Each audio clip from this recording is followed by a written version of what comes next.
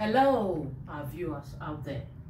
This is your regular reporter, Sister Adaze Arubi, Ni Apasubi, reporting for God's Kingdom Society United Kingdom branch. It is a day of joy for us here in the United Kingdom, as London branch celebrates Freedom Day 2024. Today, the 19th of October 2024, is the eve of the Freedom Day celebration. Here in London branch is going to be packed full of music and dancing and praises to the Most High God in honor of the Prince of Peace, Jesus Christ, who was born over 2,000 years ago. So put on your dancing shoes, get ready, and join the celebration, because the Freedomites are rejoicing. Good tidings of peace have been proclaimed for us. Just relax as we bring you a short documentary.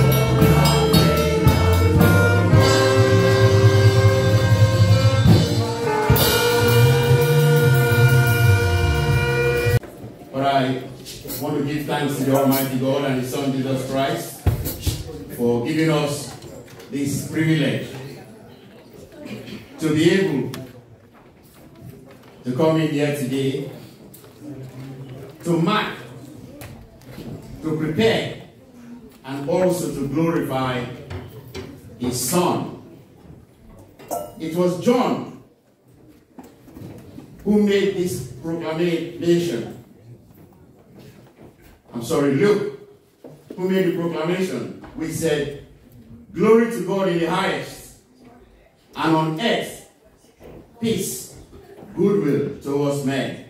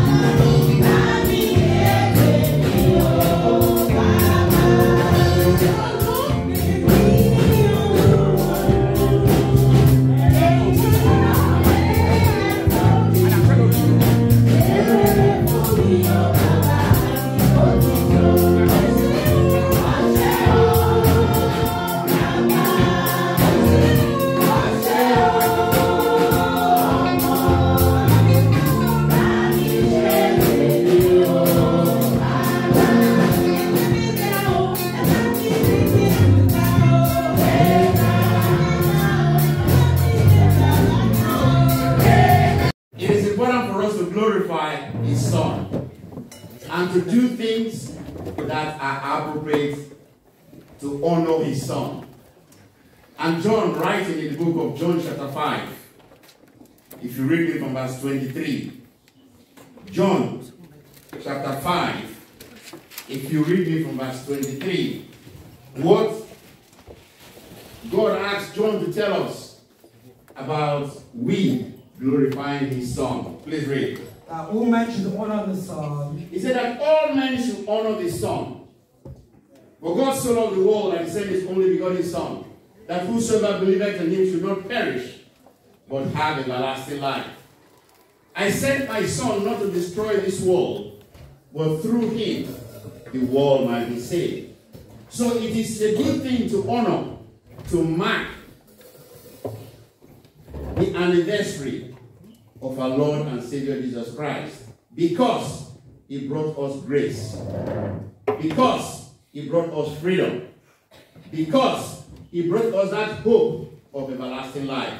So we're not being told that he is happy if we honor his Son. Yes, go on. Even as they honor the Father. As we honor the Father, he said we should honor the Son. And so, having this reason, he went further to tell us. Now read verse 31. What did he say? If I bear witness of myself. He said, if I bear witness of myself, yes? My witness is not true. Because witness is not true. The reason why I'm actually telling you that Christ was sent to this world, and he made witness that God sent him to this world to deliver man from sin and death. And so it is important for us to honor him. Yes, go on. Continue to read. Up to verse 32. There is another that beareth witness of me. Go to verse 32. There is another that beareth witness. He said there is another that beareth witness unto him. He made us to understand that he is the light of the world. He is also those that he came to show us this light. And this light that he brought to us is a light of truth. Is a light of everlasting life. And that light is the light that leads us to the path of righteousness. And so, having known this, we thank God that God has given us the privilege to be able to be part of those who are going to celebrate, who are continuing to celebrate or mark the anniversary of our Lord and Savior Jesus Christ.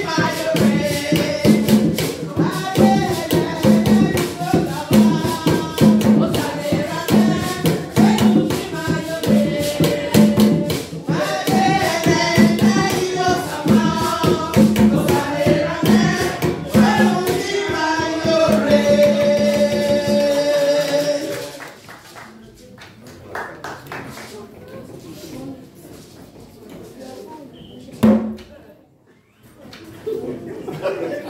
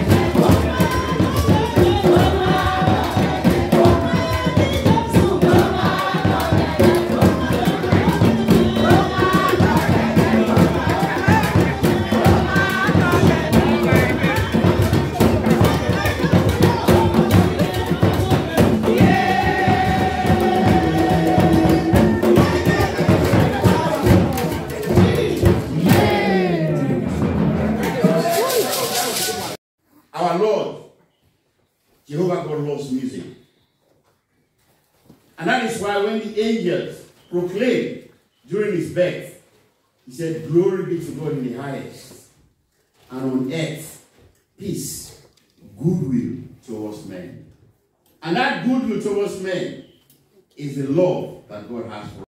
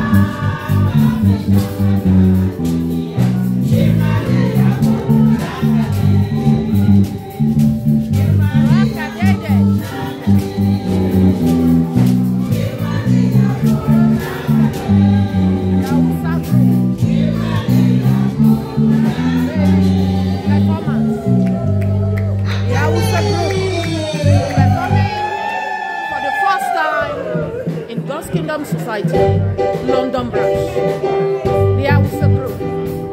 This year, 2024, Freedom Day, by the grace of God.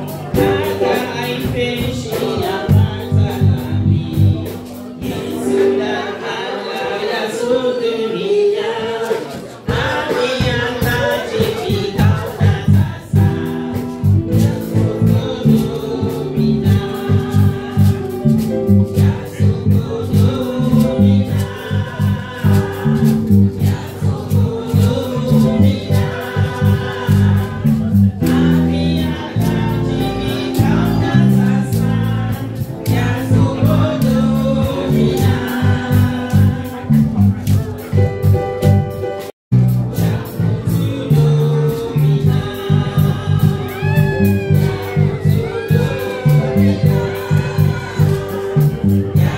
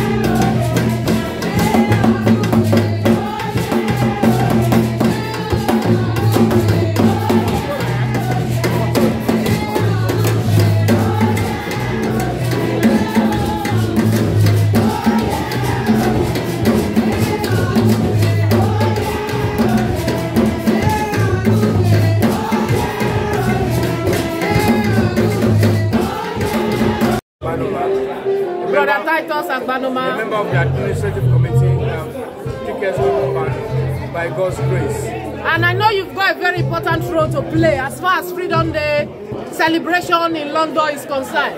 Yes, it's about putting together all the stuff, all the dots, crossing all the I's and everything, and also by God's grace during service tomorrow. I have the privilege to be the MC to organize the groups that will be performing tomorrow. So what will our audience or our viewers be expecting tomorrow? Yeah, tomorrow we're hoping that, God willing, it's going to be a very, very good day. We have a few new groups that will be performing tomorrow, that will be showcasing tomorrow, and also all the other groups. They have been practicing. I've had the privilege to see them practicing. So tomorrow is going to be, as they say, it's going to be a blast tomorrow. By the grace of God. Come and join us and let us celebrate and let us praise God together. Thank you very much. Thank you very much, sir.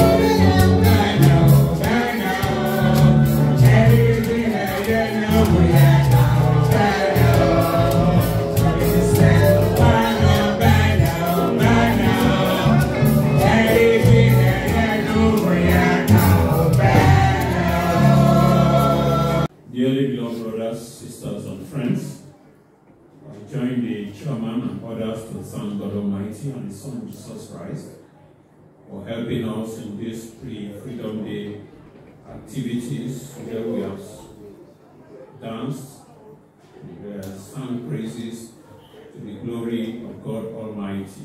Thank God Almighty. And thank you very, very much. And commend you in the Lord for the sacrifices you have made to come this evening for this program. Pray God to bless you. We also want to thank God that He has given safe journey to those of us who have come from outside of London, and see some from Bolton, Manchester, and so on and so forth. You are all welcome.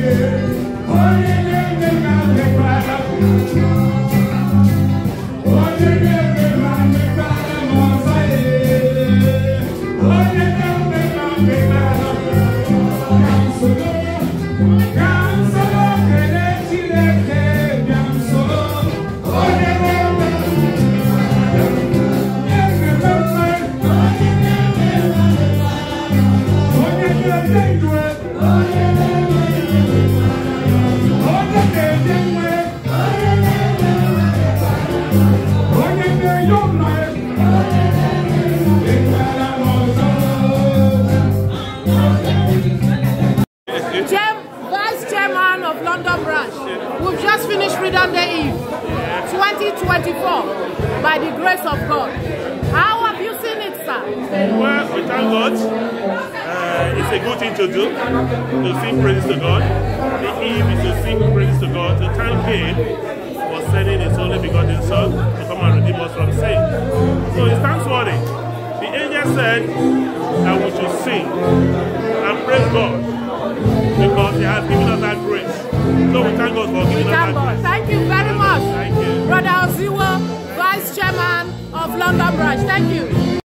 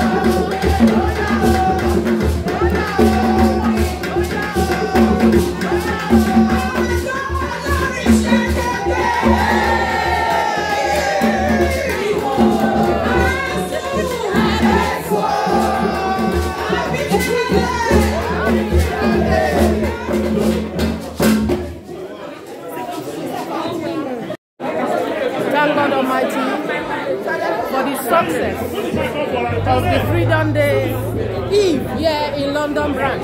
Our Mama Freedom Day Eve. We thank God. Thank God. Thank God. Welcome, sir. We welcome you to London Branch. The chairman of Canada Branch, Brother Oziwo. This is Freedom Day Eve. We thank God. We'll hear more from you tomorrow by the grace of God. Yes, ma'am. Thank God. As you can see, members are trooping out to the next hall to have some refreshments before we gather again tomorrow for the main event, the Freedom Day celebration. My dear sister, how have you seen the Eve so far? How was the Eve? Well, it was beautiful, in fact, wonderful. We all had a fabulous time, and to glorify the Almighty God and His Son Jesus Christ. We thank God for the day and for the success so far, and we pray for God to guide us for tomorrow, the D-Day, where we celebrate the birth of the Lord. Right. So we thank God for everything. We thank God. Thank you, my sister. Thank you.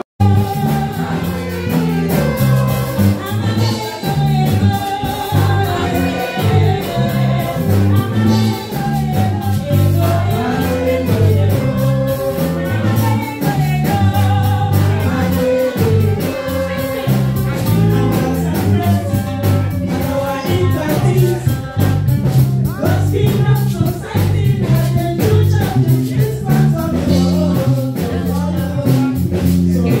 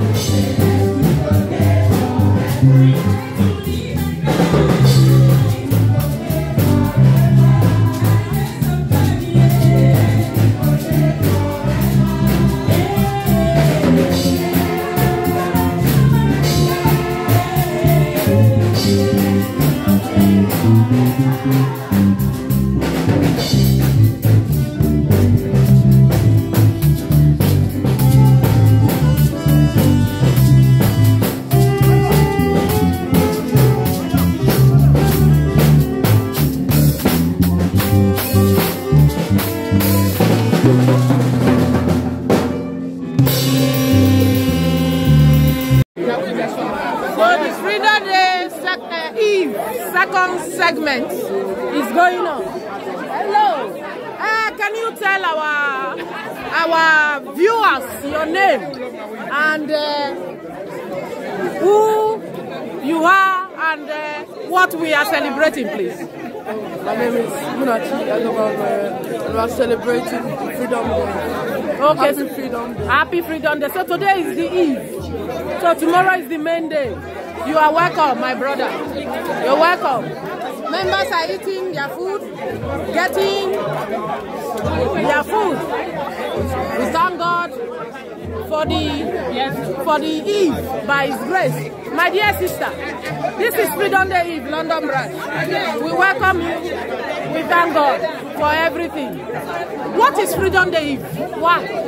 Okay, the reason why we do Freedom Day Eve is for us to celebrate the goodness of God. We do it before the main event where we get to feast on God's word, on the spiritual aspect. Today is for celebration, is for dancing, is for praising God, and also getting to be familiar with ourselves. So what's the celebration about? What's the dancing about? Dancing is about giving thanks to God Almighty. We are thanking God for sending Jesus Christ, who brought freedom to mankind, and the blessings of the freedom day. Because indeed, Jesus Christ brought peace to us. He brought peace. He brought everything. He brought salvation. Freedom, salvation, yes, and everything. Thank you, my dear sister.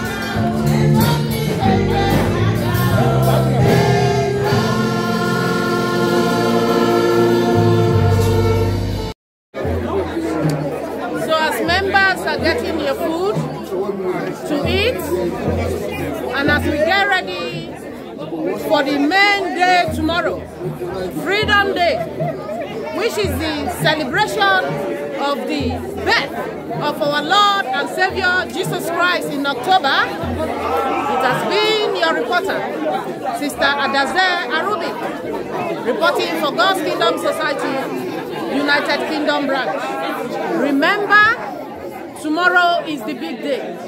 So viewers, please join us. Join us. Until tomorrow, we say thank you and God bless. See you soon. Thank you.